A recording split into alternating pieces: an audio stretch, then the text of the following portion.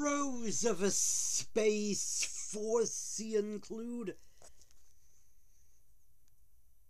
protecting low Earth orbit and in orbital infrastructure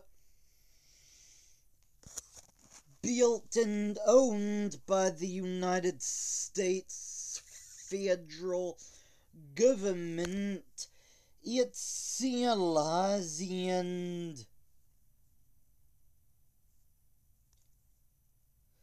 states.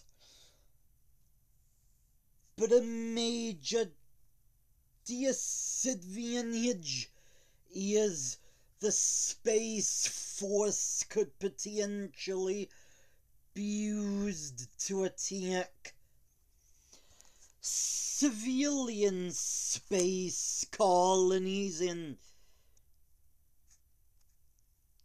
force federal law on them when these settlements would rather operate under their very own laws